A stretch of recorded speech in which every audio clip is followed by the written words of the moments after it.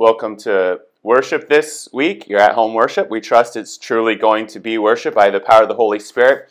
This is the season of Advent, and one of the old church traditions is the Advent wreath, and so maybe you have your Advent wreath and you can go ahead and get that, and it's going to cut to a litany for beginning your worship, lighting your Advent wreath. If you don't have one, that's no problem. Just grab a candle. So it's going to cut to that part right now.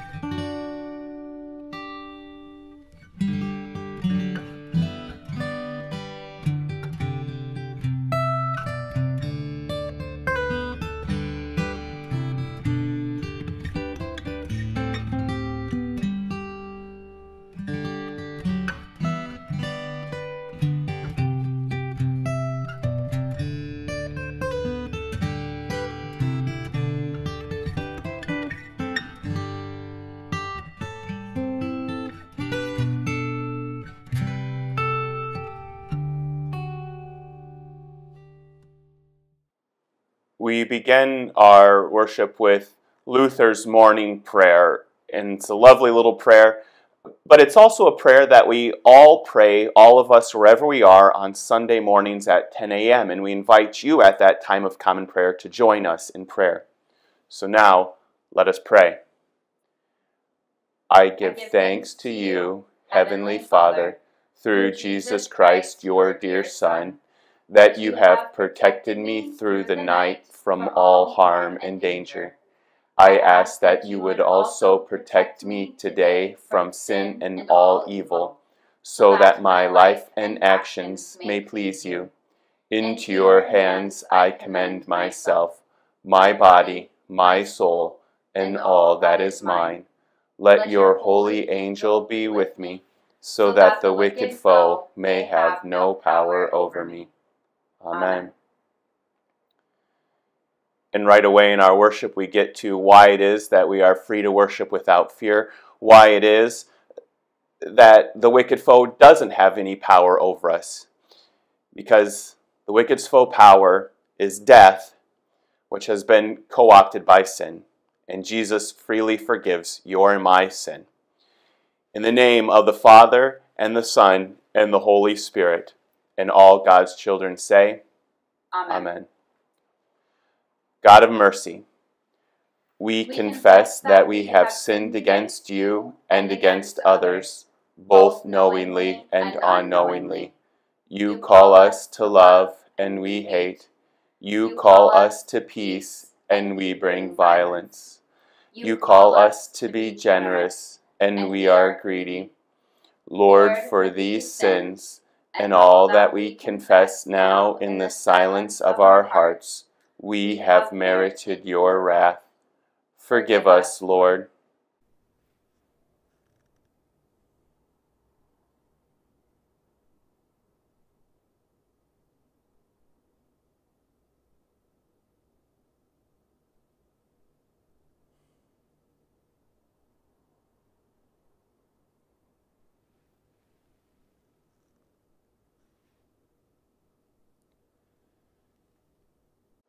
And now receive your absolution. In a moment we will sing, O come, Emmanuel. This is a prayer your Lord and Savior cannot help but answer. Emmanuel means God with us. In Jesus Christ, God has overcome everything that would separate us from the love of God. Receive Emmanuel, God with you now, in the entire forgiveness of all your sins, in the name of the Father, Son, and Holy Spirit. And all God's children say, Amen. And so our worship continues now with O Come, Emmanuel. And thank you, Sandy and Carol and Daryl, for leading us in our hymn.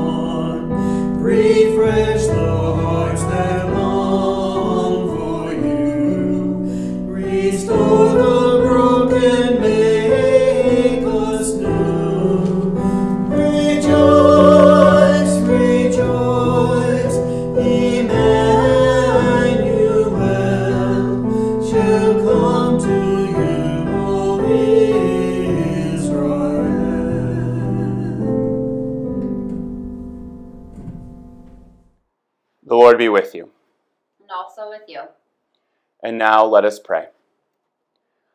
Loving Lord, when we have strayed, you called us to come home to you. With all our hearts we return to you and gratefully welcome your gentle love for the sake of the one whose Spirit lives in us, Jesus Christ, our loving Savior. Amen. And our lector this week is Kay. Thank you, Kay. Our psalm for today is Psalm 130. The psalm will be read responsively by verse. Out of the depths I cried to you, O Lord. O Lord, hear my voice. Let your ears be attentive to the voice of my supplication. If you were to keep watch over sins, O Lord, who could stand? Yet with you is forgiveness, in order that you may be feared. I wait for you, O Lord. My soul waits. In your word is my hope. My soul waits for the Lord more than those who keep watch for the morning. More than those who keep watch for the morning. O Israel, wait for the Lord. For with the Lord there is steadfast love.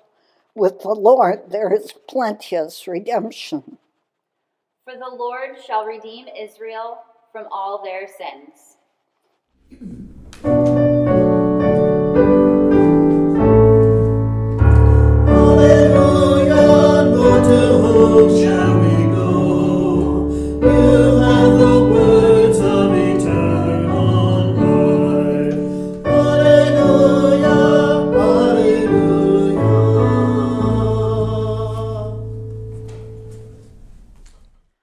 Today's scripture is from Joel chapter 2.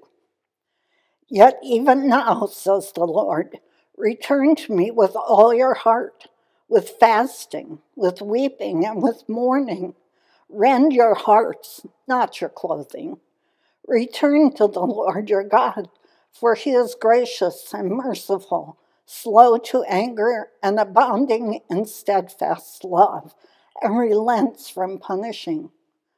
Who knows whether he will not turn and relent and leave a blessing behind him, a grain offering and a drink offering for the Lord your God?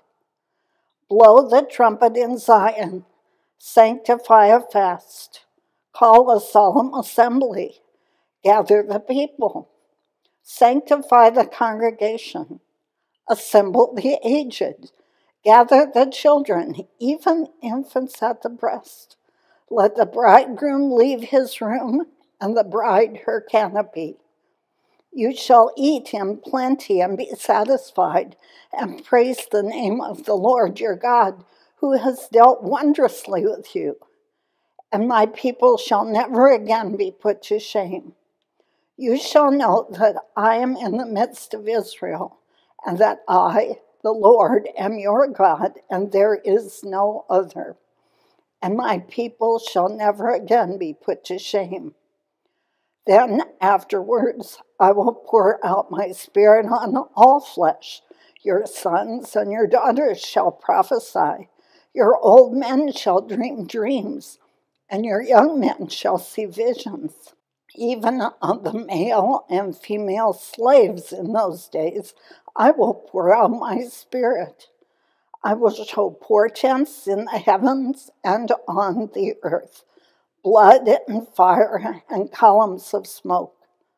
The sun shall be turned to darkness and the moon to blood before the great and terrible day of the Lord comes.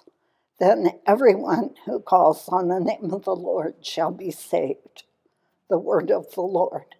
Thanks be to God. In today's scripture, the prophet Joel asks us to bring something really difficult to worship. And he's not talking about money. And he isn't even talking about that rare free evening to spend on some joyless committee bickering about something like the color of the sanctuary carpet. No, Joel's talking about something that's much harder to bring to worship. Our hearts. Our hearts as they really are. And all of them too. Breaks and all. And we have no shortage of things that break our heart these days, do we? Loved ones we can't visit, loved ones who have died, trips that have been canceled, holiday gatherings that have been called off or are on the chopping block. Tragically, those broken hearts and dirty windows that make life difficult to see, to quote John Prine, God rest his soul, they are a fact of life. There is no shortage of them. And yet, despite this fact, when it comes to worship, we think that we've got to mend our hearts before we can come to worship, before we can have an experience of God's power. At the very least, we think we've got to hide those cracks in our heart, perhaps because we're worried that we'll offend the pious in the congregation. In today's scripture, though, the prophet Joel declares good riddance to all of that bad theology. And the truth is, the sorry state of affairs, this sort of charade you put on when you come to worship, these lies we tell ourselves, we've got to get our heart in right shape. The church has some of the blame for this sorry state of affairs, but not all of the blame. You know, there's that cult of positivity out there, isn't there? That everything has to be good all of the time. And this constant messaging, it makes it hard to bring our broken hearts to worship. It makes it hard for us to be honest about our own broken hearts, doesn't it? But we all know that's a little bit of a shallow blame, isn't it? Because the problem goes deeper. Because the truth is, this aversion to telling the truth about our broken heart, it's found a welcome place in our own heart. You know, the truth is, our aversion to admitting that our hearts are broken, it runs so deep that I had trouble including the possibility of canceled Christmas parties. We hate to admit that our hearts have breaks. We hate to admit it to others. We hate to admit it to ourselves. And so is it any wonder we don't want to bring our broken hearts before the Lord? The prophet Joel, though, will have none of that. Return to the Lord with all your heart, he tells us. And that includes fasting. He mentions fasting. But it's not because Joel's prescribing some discipline to get your heart in the right shape. It's because Joel's describing. He's describing what it's like when your heart is really broken. And on those times, you don't need someone telling you to fast, do you? In fact, it's the other way around. You need someone telling you to eat. Because in those times when your heart's broken, it's hard to take nourishment, isn't it?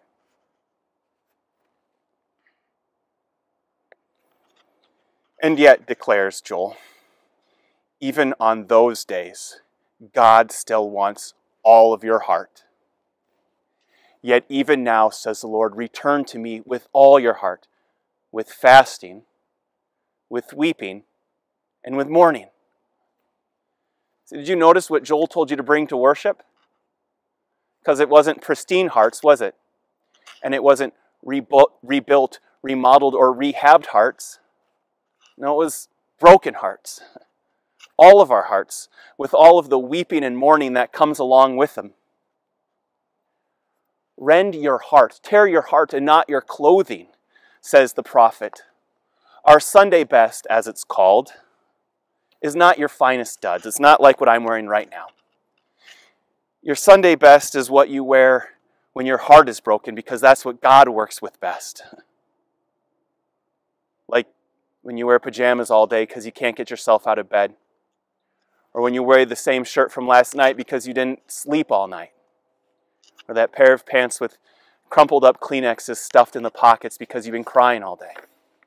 That's Sunday best in the eyes of the Lord. In fact, if you're watching this at home, your Sunday best is probably whatever you're wearing right now. The clothes you wear when you're not trying to impress anyone. Because you can't impress anyone. Because your heart is too broken. That is exactly what the Lord is after, declares Joel. You see, you're ready for worship. You're all the way ready. And right now, too. Life in the time of COVID and all. Broken heart and all. Now, we're afraid to show those broken places in our hearts because we're afraid if anyone sees them that maybe they won't love us anymore, that they'll think we're damaged goods.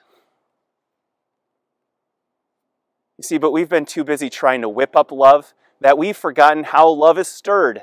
And Advent is all about stir. Stir up your power and come, O Lord. You see, love doesn't happen once you've made yourself lovable. In fact, that's a fine way never to experience love. No, real love happens when you find that you've been loved, that you are loved, that you have been loved all along, that you were loved even when you couldn't love yourself because your heart was too broken. Well, beloved, you are loved. God is love. God has loved you all along from the foundation of the world. And this love of God has loved you into existence out of nothing. All of this right now has been loved into existence out of nothing. And this love of God continues loving you into existence right now as you hear these words. And this love of God will go on loving you even when your broken heart beats its last. And then this love of God will love you all the way into eternity. God is not afraid of those broken places in your life. Not in your past. Not in your present. Not even in your future. You see, because you have been covered with the love of God poured out in Jesus Christ. Then afterward I will pour out my Spirit on all flesh, declares the Lord.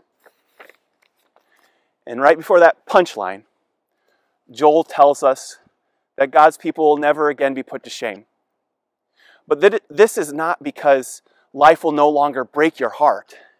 It's because now when that happens, you will have somewhere to put your broken heart. You will have somewhere to put that shame that would keep you from bringing all your heart to God. Tuck it away in the wounded side of your Lord and Savior, Jesus Christ. For He died to take away anything that might separate you from the love of God. When God tells you to bring your whole heart, God means it. God can handle whatever's on your heart. Whatever's breaking your heart apart, God can handle it. And when that promise mends your heart that's been rent asunder, why then you will be able to sing along with the famous words of the psalmist. Not the psalm we heard today, but the one we hear on Ash Wednesday. The sacrifice acceptable to God is a broken spirit. A broken and contrite heart, O God, you will not despise. That's Psalm 51. And when you're ready to sing along with that psalm, why, you're as ready for worship as they come. It's Advent. O come, Emmanuel. Emmanuel, God with us. God with us in the thick of it. God with us in the worst of it. God with us even when we're at our worst, when we're at our lowest and least lovable. God says, bring me all your heart because I want all of you, because I love all of you. Hang in there. You're ready. All of this broken stuff is the raw material for holiness, the makings for a truly holy Advent, the sacrifice God can't keep away from, the rocky ground of holy ground. The response to the word is a response of faith. So with the whole church, let us confess the Christian faith. I believe in God, the Father Almighty, creator of heaven and earth. I believe in Jesus Christ, God's only Son, our Lord, who was conceived by the Holy Spirit, born of the Virgin Mary, suffered under Pontius Pilate, was crucified, died, and was buried. He descended into hell. On the third day he rose again. He ascended into heaven. He is seated at the right hand of the Father, and he will come to judge the living and the dead. I believe in the Holy Spirit, the Holy Catholic Church, the communion of saints, the forgiveness of sins, the resurrection of the body, and the life everlasting. Amen. And so now, on account of Christ's mercy, let us bring our prayers for the church, the world, and all in need before the Lord. And our prayers of intercession have a call and response, a litany after each one of the prayers. I will conclude with, Lord, in your mercy, and the response is, hear our prayer. And now let us pray. O come, our Emmanuel, God with us. Come to us, Lord.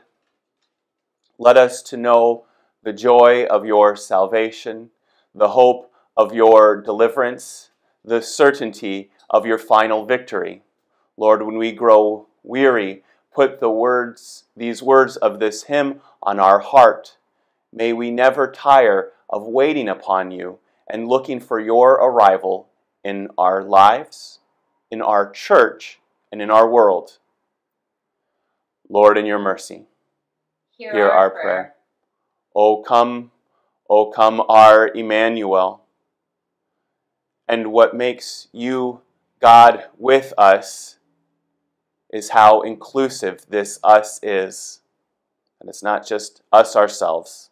It's not just us, our family. It's not just us, our church family. But it's us, the world that Jesus has come to save.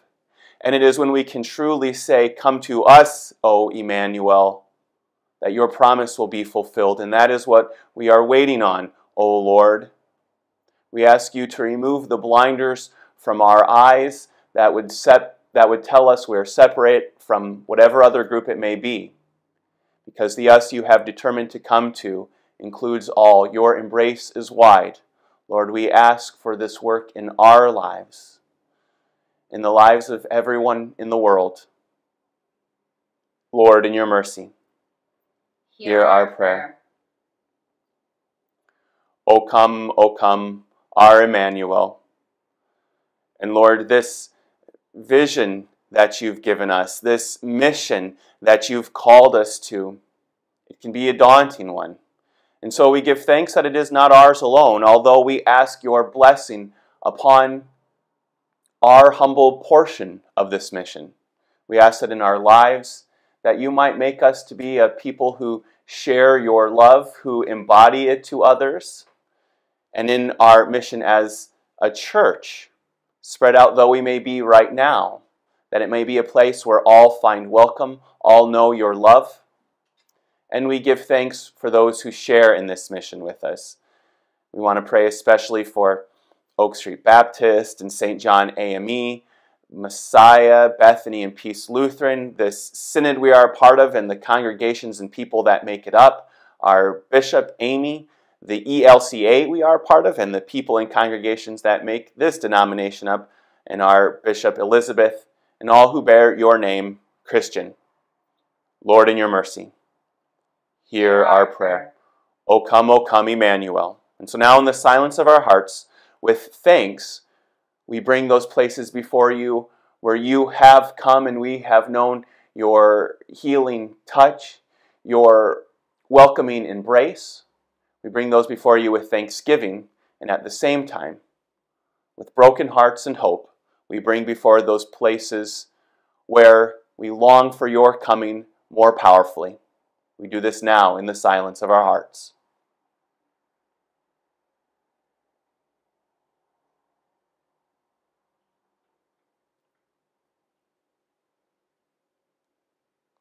Lord, in your mercy, hear our prayer.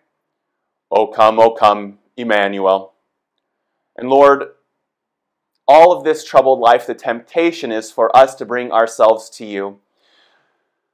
It's hard to trust that you come to us in our lives. And so the temptation is to try and strap our boots and climb to you. It's a fool's errand. And ultimately, it gets your work all backward. And those who know this most fully are those who finally couldn't do anything, those who died. And you came to them. You came to them even when they could no longer call upon you. And you called upon them. You said their name like you said Mary's name on that first Easter. And the sheep, they know the sound of your voice. And they rise and follow you to life eternal, to green pastures and still waters. And Lord, those saints in light who have experienced this call, now they sing your praises without end. And we humbly ask you to unite our humble worship with theirs. Lord, in your mercy, hear our prayer. And so now we raise these prayers and all that go unspoken to you, O God, in the name of the one who is, who was, and who is to come, Jesus Christ our Lord.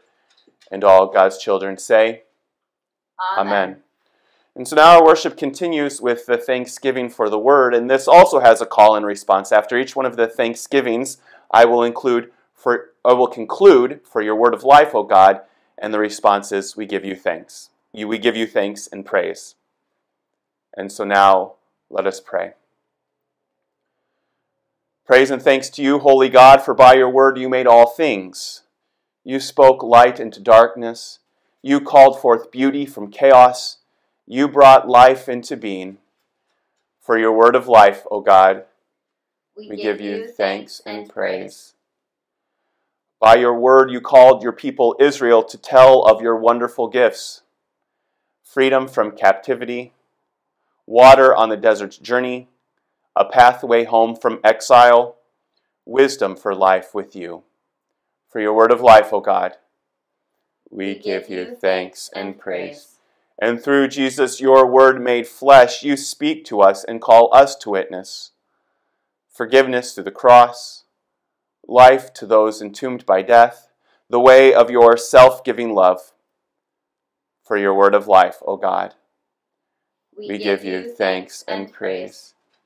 Send your Spirit of truth, O God, rekindle your gifts within us, renew our faith, increase our hope, and deepen our love for the sake of a world in need. Faithful to your word, O God, draw near to all who call on you, through Jesus Christ, our Savior and Lord, to whom with you and the Holy Spirit be honor and glory forever. And all God's children say, Amen. And so now be of good courage. Hold fast to that which is good. Render to no one evil for evil. Strengthen the faint-hearted. Support the weak. Help the afflicted. Honor all people. Love and serve God, rejoicing in the power of the Holy Spirit. Thanks be to God. And so now, let us sing a hymn, Rejoice, Rejoice, Believers.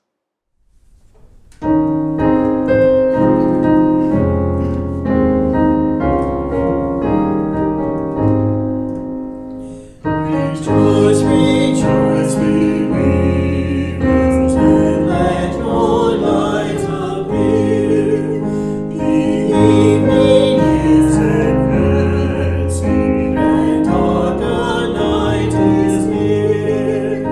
The bridegroom is arising, and soon is drawing nigh.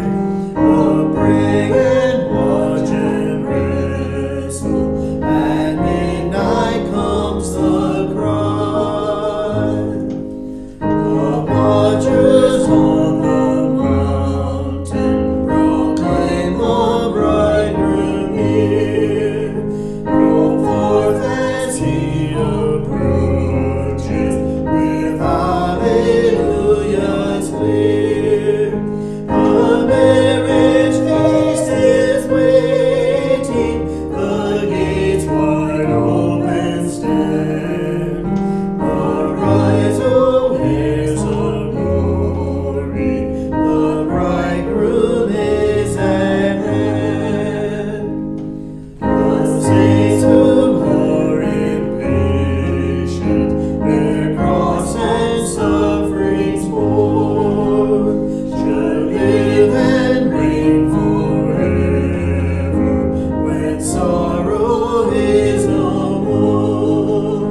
Around the throne of glory, the Lamb they shall behold, in triumph cast before him their diadems of gold. Expectation, O Jesus, now appear. Arise, O Son, so longed for this midnight is here. With hearts and heads uplifted, we plead, O Lord, to see the day of first redemption that set your people free.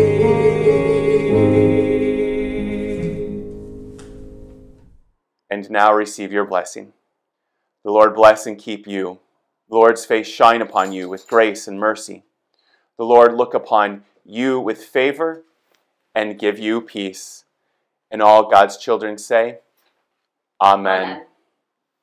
And so now our worship concludes with the Lord's Prayer. And on Sunday evenings at 5:30, or Saturday evenings at 5:30, and Sunday mornings at 11 a.m., we all pray this prayer together wherever we may be. And we invite you to join us in those times of common prayer. But now, gathered into one by the Holy Spirit, let us pray as Jesus taught us.